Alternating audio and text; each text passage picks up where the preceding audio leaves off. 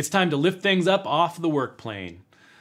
So in Tinkercad and other 3D design programs, you have an X and Y axis, which runs the length and the width, but we also have a Z axis, a third dimension. And sometimes we want to lift things into space. Let's start by dragging in a couple of objects. We'll have a cylinder and a cube. And we're going to raise this cylinder up off the work plane using the Z-axis translation tool. That's this little cone at the top. So click on the cone, hold down, and start dragging up. You'll see two numbers appear. The bottom number tells you how far off the work plane you have traveled, and the top number tells you how far you've traveled on this specific trip. If I click off of the object and then click on again and hit that translation tool again, you'll see the top number is showing us how far down we have traveled this time, and the bottom number still shows us how far off the work plane we are.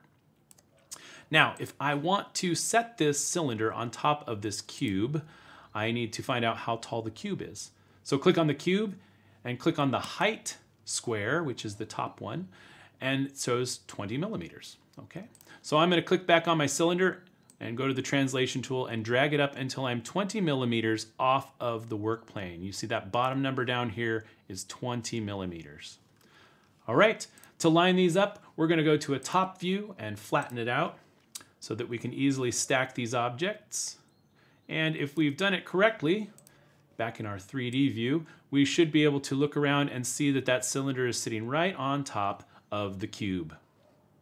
All right, have fun raising the roof or the cylinder. We'll see you in the next video.